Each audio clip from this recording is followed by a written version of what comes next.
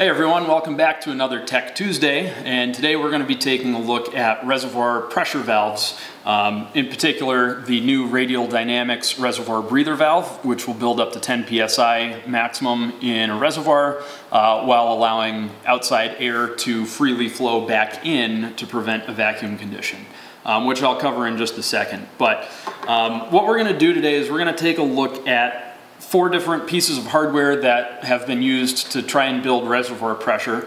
Now, as I've been developing this valve, I have to admit that I've learned a few things about all of these different pieces of hardware and realized that for the past several years, I've been doing all of this testing on the pump dyno behind me using a radiator style or coolant system tester like this to build pressure at will and show how the reservoir pressure affects pump cavitation, which has an impact on pump wear and pump noise.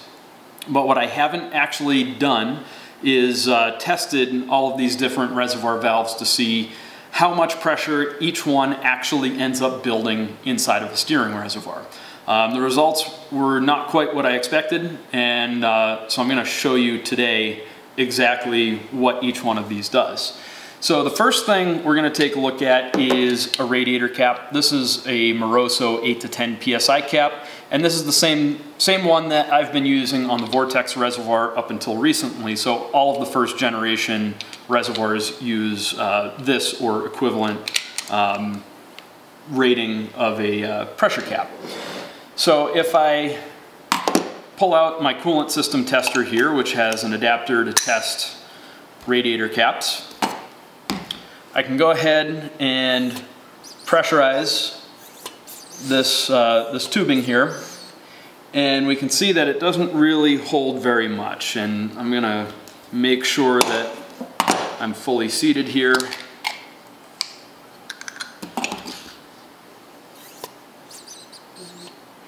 And you can see that it holds a few PSI, but it doesn't really hold much.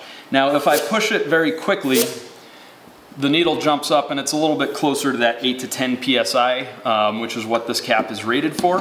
But the actual holding pressure is really only a few PSI. It doesn't hold nearly as much as I really expected it to.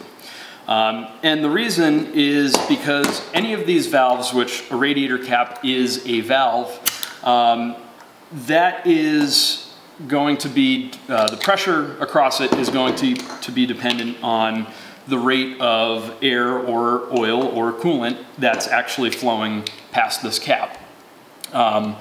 So as that flow rate increases, there's a pressure curve that also increases proportional to that flow rate.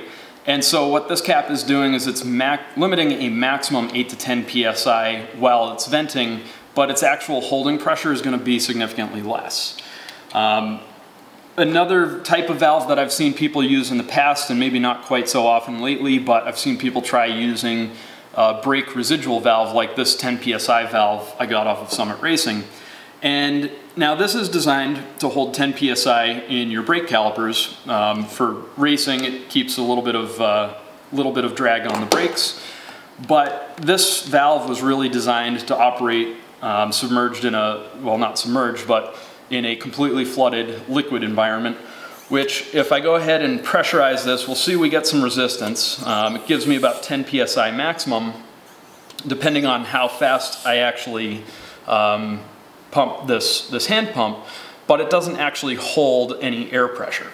And in a reservoir situation, that's really what we're designing the valve to do, is to hold air pressure at the top of the reservoir, not necessarily oil. And so this valve, while it will give some resistance to flow, it's not necessarily going to be giving us very good holding pressure in a reservoir. Now, this anti-splash valve or remote pressure valve is probably one of the more common ones that's out there on the market. And for years, I've just sort of blindly accepted that the marketing that this valve would hold up to 6 PSI in a reservoir.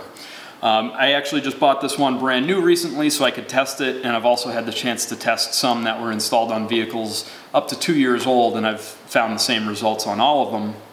But I was expecting this valve to give me about 6 PSI of resistance, and what we can see here is that this valve really gives me about 1 to 2 PSI while it's venting, and it doesn't hold enough to actually register anything on the air pressure gauge.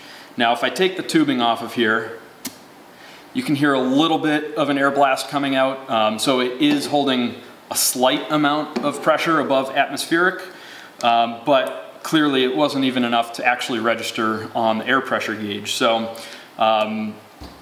it kind of is surprising to me that it took me this long to realize that this valve is not really holding as much actual pressure inside of the reservoir as I have expected it to be for years now.